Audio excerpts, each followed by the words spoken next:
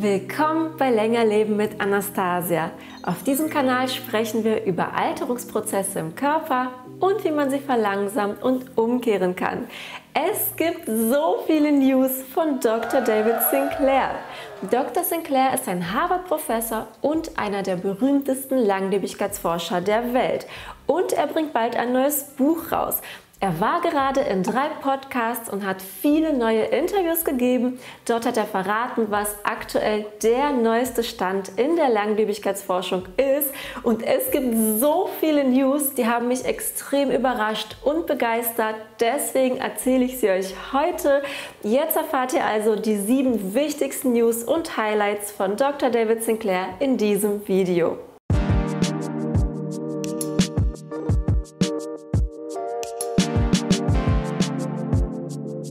Nummer 1 ist der Biosensor. David trägt einen Biosensor, so eine Art Bio-Tracker am Körper. Er heißt Bio Button. Er ist in etwa so groß und man klebt ihn sich in die Nähe des Herzens an den Körper, also in der Mitte hier leicht links. Und dieser Bio Button trackt die ganze Zeit seine Werte, wie Körpertemperatur, Puls, Schlaf, Herzfrequenzvariabilität, seine Bewegung, seine Atmung, sogar die Vibration, wenn er spricht, sein Blutzuckerlevel, seine Glukosewerte, sein Testosteron. Also alle möglichen Werte von David Sinclair werden durch diesen Biosensor kontinuierlich getrackt und überwacht. Diese Daten gehen über den Bio-Button an sein Handy und von dort an seine Firma und die trackt und überwacht sie permanent. Und sobald es irgendwelche Abweichungen gibt von seinen Normalwerten, also sobald irgendetwas nicht stimmt und irgendein Wert komisch ist, bekommt er einen Alarm. Und so kann durch diesen Bio-Button vorhergesagt werden, wann er krank wird, ob er krank wird und was für eine Krankheit es sein wird. Also nicht erst im Krankenhaus, wenn es schon passiert ist, sondern viel früher, damit man schon vorzeitig entgegenwirken kann und so verhindert, dass die Krankheit überhaupt erst ausbricht. Als David bei Joe Rogan war, hat Joe mal gesagt, ja, wir wissen ja überhaupt nicht, wann wir einen Herzinfarkt bekommen, das wird vielleicht eines Tages so sein. Das stimmt nicht mehr. Mit dem Biosensor werden wir es eben ganz genau wissen, wann es passiert und können so rechtzeitig entgegenwirken, noch bevor es überhaupt passiert. Und so kann man verschiedene Krankheiten vorbeugen. Aber es wird noch besser. Kommen wir zu Nummer 2. David arbeitet an einer eigenen Firma. David darf ja als Wissenschaftler, als Harvard-Professor keine konkreten Produktempfehlungen geben für zum Beispiel Supplements, aber er und sein Team arbeiten gerade an einer eigenen Company. Es wird so eine Art Hub sein, zu der jeder bald Zugang haben wird. Und diese Firma wird bald ganz genau dein biologisches Alter messen können. Sie wird dir sagen können, wie gut du dich machst im Vergleich zu Gleichaltrigen, wie fruchtbar du aktuell noch bist und. Sie werden dir mithilfe von solchen Trackern ganz genau sagen können, in welchem Zustand sich dein Körper befindet, wie dein aktueller Gesundheitszustand ist und wo du eventuell Mängel hast. Und darauf basierend werden sie dir konkrete Supplements, Behandlungen, Therapien empfehlen können, die dich verjüngen. Und alle Behandlungen, Therapien, Supplements, die sie dir empfehlen, werden nicht nur exakt auf deinen Gesundheitszustand, auf dein biologisches Alter, sogar im Hinblick auf deine Mängel perfekt auf dich zugeschnitten sein. Nein, die Behandlungen werden auch so ausgewählt, dass sie exakt auf Studien basierend konkrete Ergebnisse liefern. Und sie werden dir sogar sagen, die und die Restaurants sind gerade in deiner Nähe. Geh dahin, bestell dieses Gericht, denn es hat genau die Nährstoffe, die dein Körper aktuell am meisten braucht. Mach die und die Bewegung, nimm die und die Supplements, die dich basierend auf Studien und auf deinem Gesundheitszustand verjüngen. Und das wird die Zukunft sein in der Langlebigkeitsforschung. Dieser Bio-Button, der Biosensor und die Hub, die Firma von David Sinclair, die deine Werte kontinuierlich erfasst und dir basierend auf deinen Werten speziell auf dich zugeschnittene Behandlungs-, Supplements anbietet, auch mit Produktempfehlungen, die dich auf Studien basierend verjüngen werden. Und es wird noch besser, denn Punkt Nummer 3 ist, du kannst dich jetzt schon eintragen auf drsinclair.com, um ein Early Tester zu werden von seinen Methoden. Ich habe mich natürlich sofort eingetragen und ihr solltet es am besten auch gleich machen. Da kommt ihr auf eine Warteliste und wenn ihr dran seid, kann man auch bei euch euer biologisches Alter messen lassen und ihr bekommt Behandlung und Supplements und Methoden empfohlen, die ihr tun könnt, um euch zu verjüngen. Und auch all die verschiedenen Dinge an euch testen lassen, an denen Dr. Sinclair arbeitet. Schreibt mir bitte unbedingt in die Kommentare, was euer aktueller potenzieller Wartelistenplatz ist. Hier ist meiner. Ziemlich aufregende News, oder?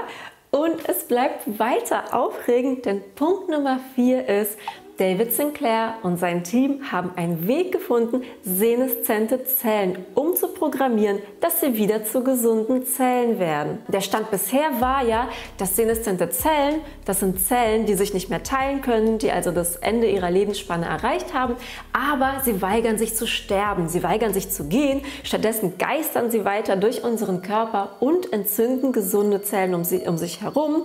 Der bisherige Stand war ja, dass man die seneszente Zellen durch Senolytika wie Fisetin und Quercetin aus dem Körper entfernen und töten kann. Aber David Sinclair hat einen Weg gefunden und seine Studien zeigen da sehr vielversprechende Ergebnisse, wie man seneszente Zellen im Gehirn gar nicht töten muss, weil man sie so umprogrammieren kann, dass sie wieder zu normalen, gesunden Zellen werden. So haben sie zum Beispiel das Augenlicht von blinden Mäusen wieder restaurieren können, dass blinde Mäuse wieder angefangen haben zu sehen. Und sie haben nicht nur geschafft, seneszente Zellen so umzuprogrammieren, dass sie wieder zu normalen, gesunden Zellen wurden, sondern sie haben außerdem auch geschafft, normale Zellen so umzuprogrammieren, dass sie jünger wurden. Sie haben also einen Weg gefunden, die Zelle quasi neu zu starten. News Nummer 5 ist, David Sinclair bringt bald ein neues Buch raus. Und das Thema wird vermutlich folgendes sein. Unsere Umweltbedingungen werden immer schlechter, ungesünder und toxischer für uns.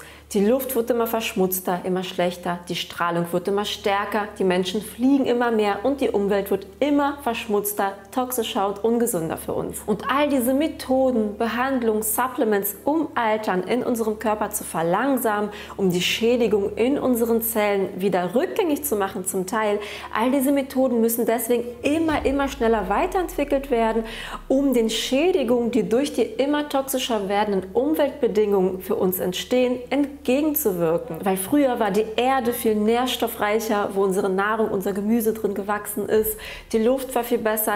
Jetzt gibt es viel mehr Elektronik, viel mehr Technik, viel mehr Strahlung. Die Luft wird immer schmutziger. Also unsere Lebenswelt wird für uns immer toxischer und ungesünder. David Sinclair sagt, "The world we've built is killing us." Also die Welt, die wir erschaffen haben, bringt uns um. Und wir müssen uns durch Forschung aus den Problemen, die wir selbst, die der Mensch selbst erschaffen hat, befreien. Wie genau?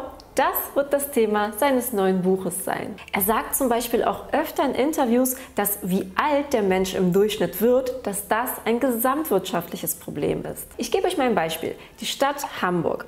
Eine wunderschöne Stadt, aber mit einem riesigen Hafen und dem Fluss Elbe. An genau dieser Elbe fahren jeden Tag riesige Containerschiffe und Kreuzfahrtschiffe vorbei, die giftiges NO2 in die Luft schleudern. Ein Kreuzfahrtschiff emittiert am Tag so viel Luftschadstoffe wie Millionen Autos. Die Feinstäube, die von Dieselmaschinen ausgestoßen werden, so krebserregend eingestuft sind von der Weltgesundheitsorganisation wie Asbest zum Beispiel. Das heißt, egal wie gesund man sich ernährt, wie viel Supplements man nimmt, wie viel Sport man macht, wenn man in Hamburg in Hafennähe wohnt, atmet man allein durch die Luft so viele zellschädigende Gifte ein, dass es schädlicher ist als Rauchen. Und solche Probleme wird es für fast jede Stadt auf der Welt geben, und mit gesamtwirtschaftlich Probleme lösen und so Alterung verlangsamen ist gemeint, dass wenn man zum Beispiel ins Blaue gesprochen die Kreuzfahrtindustrie verbieten würde oder die Containerschiffe verbieten würde, dass dadurch die Luft einfach so viel besser wäre und wir als gesamte Menschheit Giftstoffen nicht mehr so stark ausgesetzt werden und dass wir allein dadurch schon 5 bis 10 Jahre länger leben würden, weil wir einfach diese Gifte nicht mehr einatmen würden. Damit wäre nicht nur denen geholfen, die extra gesund leben, sondern einfach allen, weil dafür alle ein sehr schädigender Faktor einfach wegfallen würde und so würde die Gesundheit von allen einfach verbessert werden und das Leben verlängert. Aber auf unsere Umweltbedingungen haben wir allein keinen Einfluss. Es kann eben nur gesamtwirtschaftlich gelöst werden. Und klar, das ist eine etwas entmutigende Nachricht. Unsere Umwelt wird immer toxischer und wir als Einzelner können da nicht so viel dagegen tun. Aber deswegen bin ich umso gespannter auf Davids neues Buch. News Nummer 6 ist, David Sinclair nimmt sein Metformin nicht mehr abends ein, sondern morgens. Er hat erzählt, dass sein Magen darauf sehr sensibel reagiert hat, deswegen nimmt er es nicht mehr abends ein, sondern jeden Morgen 1 Gramm, und zwar nur an den Tagen, an denen er keinen Sport macht. Er hat auch erzählt, dass in Hollywood extrem viele Stars und Celebrities und Comedians auch Metformin nehmen. Viele sind extrem an seiner Forschung interessiert, was super ist, denn so kommt es immer mehr im Mainstream an. Bei Metformin ist es so, dass viele Studien an Menschen, weil das ein sehr häufig verschriebenes Medikament ist, es ist ein Diabetesmedikament, aber Studien haben gezeigt, dass selbst Diabetiker, die Metformin nehmen, besseren Gesundheitszustand haben und länger leben als Leute, die kein Diabetes haben und kein Metformin nehmen. Wollt ihr wissen, wie Metformin wirkt und warum es wahrscheinlich das Leben verlängert? Das erklärt euch kurz Dr. Brett Stanfield. There's a large-scale trial going on at the moment where they're recruiting healthy people to see if giving metformin, which is a diabetic medication, will actually extend their health span and lifespan. So when metformin is given to worms and when it's given to mice, there's some quite encouraging data to suggest that it will actually extend lifespan. So when we have a look at the human data, so metformin's a medication I prescribe virtually every day because there's a lot of type 2 diabetes unfortunately going on in New Zealand. How metformin seems to work is that it gets in the way of mTOR. So mTOR is the nutrient sensing enzyme, if you like, in the cell. So mTOR is activated by exercise. It's also activated by protein. So that's often why if you exercise, and particularly if you're doing hard exercise at the gym, you want to be having good protein intake, because when you activate mTOR, you switch on protein building. That's how you build muscle, and you get those adaptations from exercise. The trouble is, if you overactivate mTOR, it seems that actually shortens lifespan. So if you have metformin, which is stopping mTOR, you're potentially extending health span, but you're getting in the way or you're blocking your activation of mTOR. So if exercise is trying to activate mTOR, but metformin is then trying to block mTOR, you're working against each other. And this as well has been borne out in the human data. I can't remember when these trials were, I think it was 2018, where they were giving metformin to people who were exercising. And it was placebo controlled, so half of them had metformin, the other half it was just a dummy pill. And they could see that the people who were taking metformin, they weren't getting the exercise benefits compared to those who were taking the dummy pill. And again, it seems to indicate that if we switch on mTOR, we want to switch it on and get those exercise benefits, but we don't want to be switching it off with metformin at inappropriate times. So that's why I personally only take metformin on my rest days. Und Nummer 7 sind ein paar schnelle News, wie man seine Optik verjüngen kann. David Sinclair benutzt seit 2 Monaten Peptide auf seiner Haut. Er hat erzählt, dass er seit circa 2 Monaten eine Creme benutzt, die Peptide drin hat, weil das den Hautzustand verbessern soll. Das soll die Haut dicker machen, hat er erzählt, aber er nimmt keine Injectable Peptides, also keine Peptide zum Injizieren in die Haut, weil dazu ihm die Studienlage noch zu dünn ist. Darüber wird ja auch immer wieder berichtet, wie Peptide verjüngen sollen, aber er sagt, dazu ist ihm die Studienlage noch zu dünn, aber er benutzt Peptide in seiner Creme für seine Haut. Dann hat er im Podcast von Whitney Cummings auch über Biophotomodulation für die Haare gesprochen. Er sagt, er hat da gute Studienergebnisse gesehen, dass das die Haare wieder zum Wachsen anregen kann. Deep Infrared Light, also tiefes Infrarotlicht, kann die Haut penetrieren, das Epigenom ändern und Haarstammzellen wieder reaktivieren. Das waren die 7 unglaublichen News aus den letzten Interviews mit David Sinclair.